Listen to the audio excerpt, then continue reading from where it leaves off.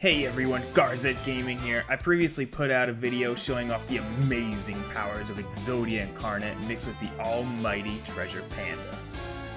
You? Him? He's a panda. You're a panda. Yeah, him. And on that video, one of the comments asked me to go through the combo, and I thought that was a fantastic idea. And on that note as well, I just want to thank everyone in the community for all your support.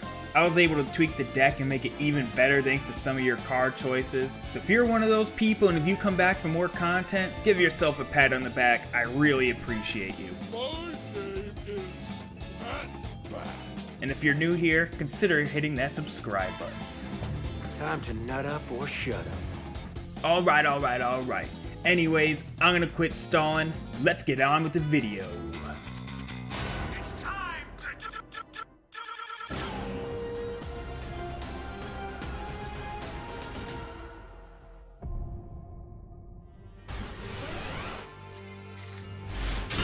Okay, so we're gonna have our opening hand, and we got Toon World, Upstart Goblin, Toon Mallet, and Obliterate. So we'll go Upstart Goblin, thin the deck, Magical Mallet, get rid of this entire hand. I don't want to see it. It's annoying me. I want that Treasure Panda.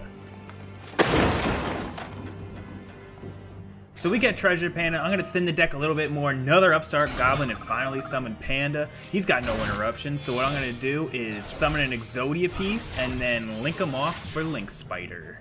So we're going to keep doing some more Treasure Panda stuff, summoning an Exodia leg and then the other leg, and then activate Link Spider, special summon the Flamvell Guard in my hand because I want to thin the deck. We're going to go Synchro Summoning into Formula Synchron.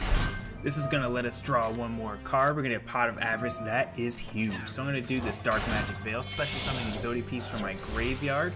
We do this first just in case I still need a Treasure Panda on the field and I don't draw into one, which I didn't. So we're going to go ahead and draw 4 from YUGIOH Skull Dread, returning 3, and then go into Toon Table of Contents, adding a Toon Table of Contents. another one. Going into Toon Table of Contents, adding a Toon Table of Contents. Another one. Going into Toon Table of Contents, and nope, adding Toon World.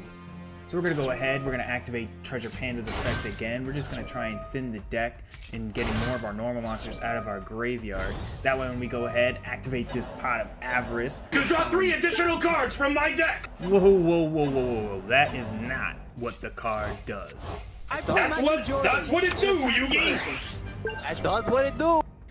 Alright, jokes aside, I'm going to summon a leg, and then I'm going to summon Flamvell Guard. The goal is I'm trying to synchro climb up into Borreload Savage. So first going into Formula Synchron, that way I will be able to draw an additional card from my deck.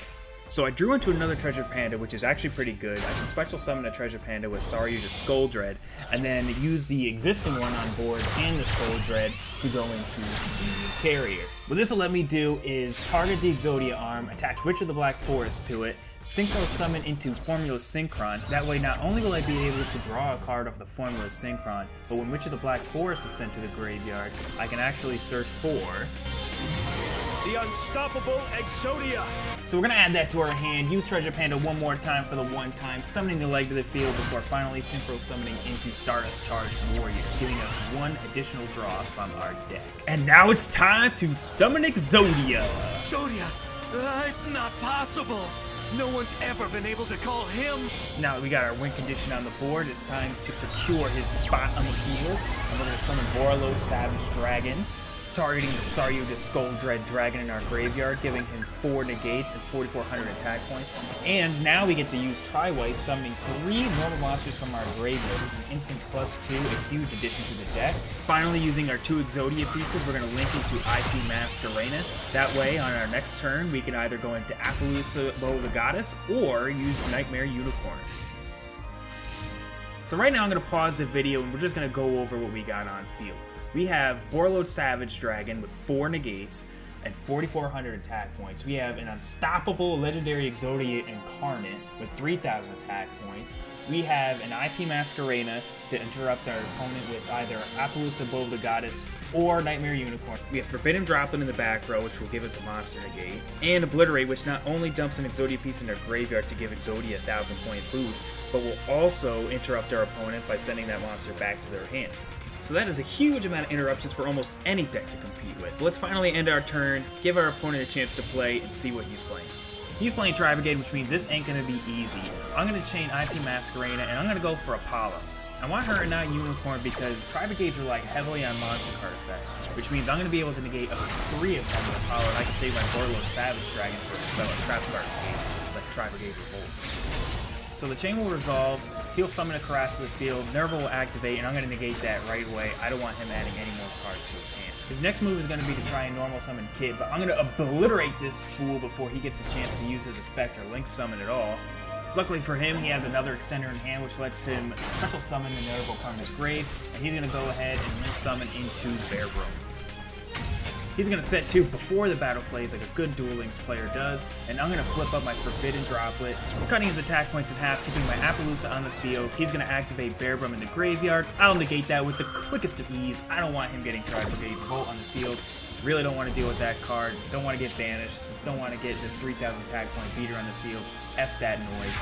My turn. So we'll go ahead, we'll draw for turn, I get another Obliterate, who really cares at this point?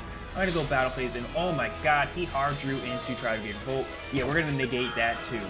Sorry buddy, no charade for you, my monsters aren't getting banished today, you're not getting any monsters back in your graveyard, and what?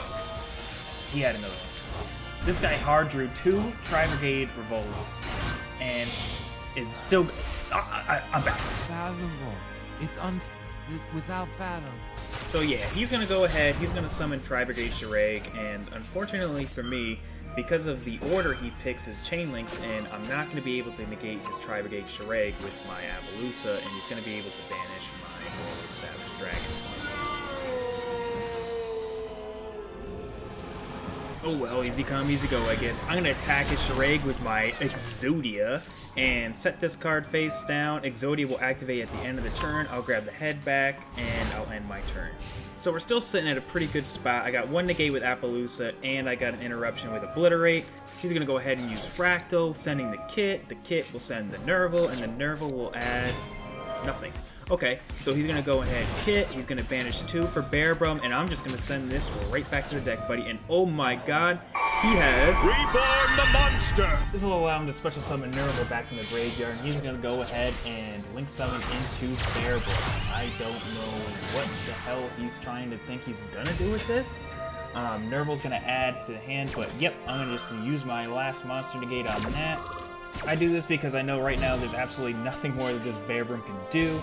And apparently he knows it too. He's going to just crash into my Exodia. He's going to activate his effect to get Tri-Brigade Revolt back to hand, but yeah, you're just going to have to send that right back to the deck. So this game is basically over. The turn changes. I'll draw, get Magical Mallet, and I'm just going to end things quick. Exodia! Obliterate! 5k to the face, and this game is over. Anyways, guys, that is how you play this Exodia deck. I hope you guys enjoyed it. If you did, please remember to like, comment, and subscribe. And if you want to see a deck list for this, because I have updated it since my last game, please comment down below. Anyways, that's going to do it for today's video, everybody. GG.